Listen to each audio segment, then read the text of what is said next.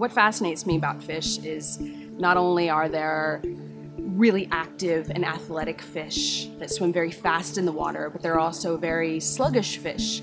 There are fish that are living in warm water, in cold water, and I want to understand how they do this. I was born in Illinois, so right in the middle of the United States. Learned how to swim just after I learned how to walk, and couldn't get enough of being in the water. I've spent my career trying to understand oxygen transport mechanisms in fish.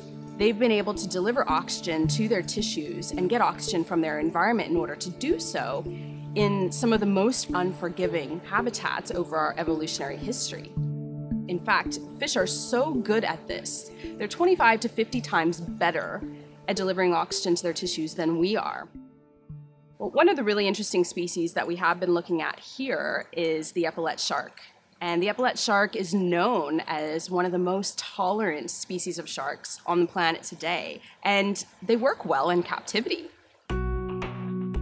While they can live in tanks, we can control the conditions of their tanks. We can elevate temperature, we can elevate carbon dioxide, we can even decrease oxygen and simulate the conditions that they're experiencing in their natural habitat.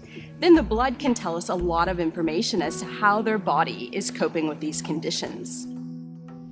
So how are the data looking? They're looking good overall. We know that the oceans are changing. They're changing at a rate that's faster than what we've ever known in human history. And what we need to understand is the species that are able to cope with these conditions, but then also, on the other hand, the species that are going to be quite vulnerable by the end of the century with these changing conditions. This isn't only bad news for the fish, but that's also bad news for the communities that depend on fish. And if they start losing those populations of fish, that's a global problem. You're getting your tank set up?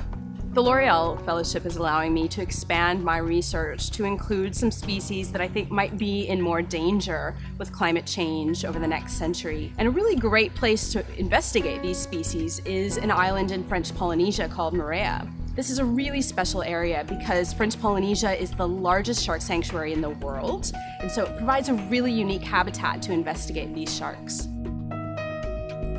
The fish have been on the planet for hundreds of millions of years, and I think it's up to us to determine if they can be on the planet for another 100 million years. We can start on a global scale to better protect the planet and therefore better protect the oceans so these fish have a chance in the future.